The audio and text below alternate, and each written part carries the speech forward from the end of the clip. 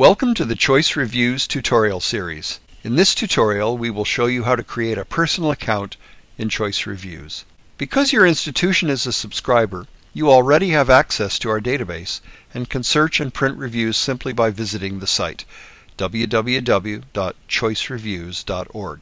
In order to take advantage of all of the features of Choice Reviews, however, you will want to create a personal account associated with that of your institution. Using your personal account, you will be able to create lists, share your lists with others, and save your searches.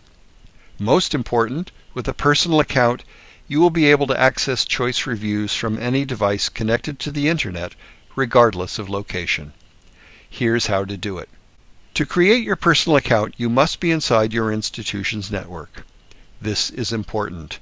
You cannot create a personal account outside your institution's network.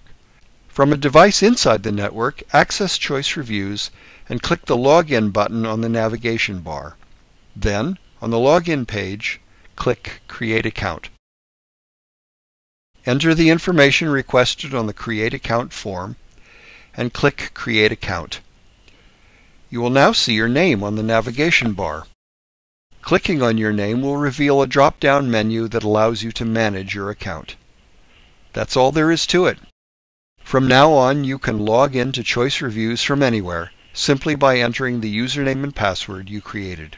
For more information about how to use Choice Reviews, be sure to visit our Quick Start Guide, available from the question mark icon on the navigation bar, or join us in our next tutorial, Searching and Browsing.